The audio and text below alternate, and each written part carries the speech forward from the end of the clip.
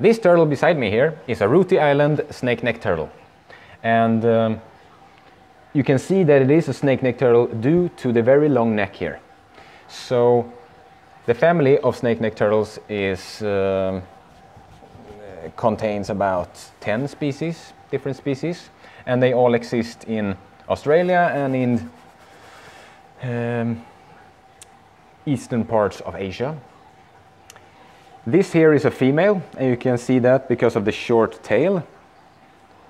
We have nothing to compare with now, but if this would have been a male, then the tail would have been perhaps twice as long as her tail here. Snake-necked turtles have a very long neck because they eat insects, or mainly insects. They also eat small fish or other small animals that live in the water or on the surface. And they use the neck as a snake would do when they hunt, to take prey.